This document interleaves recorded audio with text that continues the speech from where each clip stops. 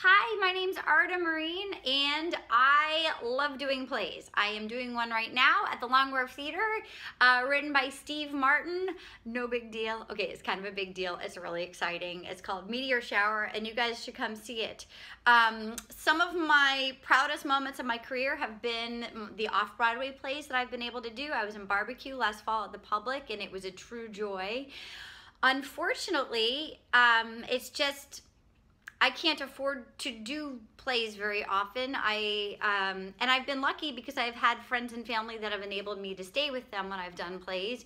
And I've been lucky because I've been able to work in television and film, which helps pay for my Forever 21 dresses and to feed my kitty cats. But, you know, doing plays often means dipping into your savings to do it. And I don't think anybody expects to get rich doing off-Broadway, but people should be able to just earn a fair wage. The actors, the stage managers, some of the people that I've worked with have been the most talented, hardworking, joyful, creative, wonderful people I've ever met, and they deserve to be paid a fair wage. So please support fair wage in off-Broadway theater. $593 a week is just not enough to pay. And here I am. Okay, hashtag fair wage on stage. Hashtag fair wage on stage is what people are tweeting. So please support, vote yes for fair wage off Broadway.